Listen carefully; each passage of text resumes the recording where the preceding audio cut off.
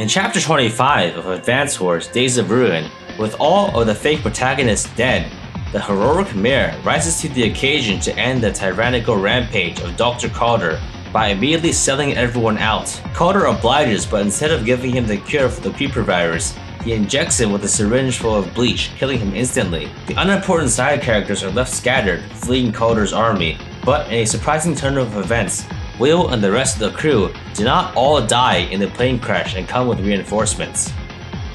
The first move is to capture the middle left factory and prepare for the initial wave of enemy war tanks. I deal with them by hitting them with anti-tanks and bombers.